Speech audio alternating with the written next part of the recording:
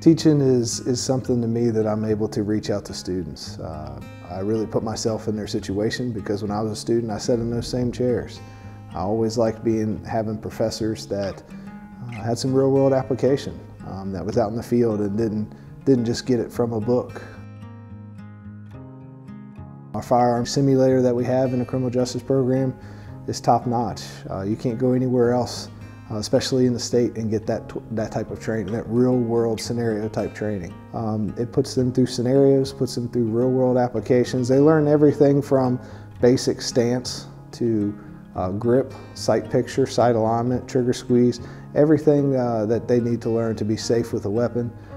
They get that in the classroom, and then they get that in the simulator. Being military police and then trying to pursue a degree of criminal justice and go into civilian law enforcement, it really gives you different perspectives on what law enforcement is like, how anything from corrections to the judicial system to just law enfortement street operates. It gives such a great perspective, and it also, I take things I've learned in class and apply them to my role as military police. So it's so providing that you can take it. It's not just a class, you can really take it into the real world. One of the big things, it's in our country, it's a hot button topic now with law enforcement and some of the things that have happened with police brutality and situations that have escalated. One thing that I strive to do, and I'm trying to do with every officer that I come in contact with through the university, through any of them that's in our state, and those students who are going into our career field to become a police officer, is really how to de-escalate situations.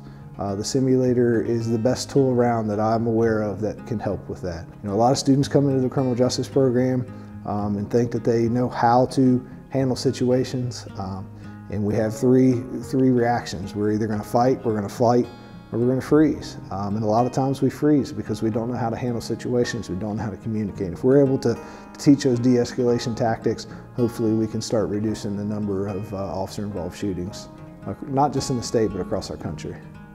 Majoring in criminal justice at Fairmont State is going to help students tremendously. I've had many success stories. I've had a student contact me after being in my firearm simulator class and never shot a weapon before, graduated, went down to Miami, became a police officer, and graduated top of his class. Those are the type of things that students here at Fairmont State can get. They can get those hands-on real-world experience that helps them move forward and puts them above others. Not only just their degree, but some of the actual skills that they'll learn at the university will help make them better in their job that they choose.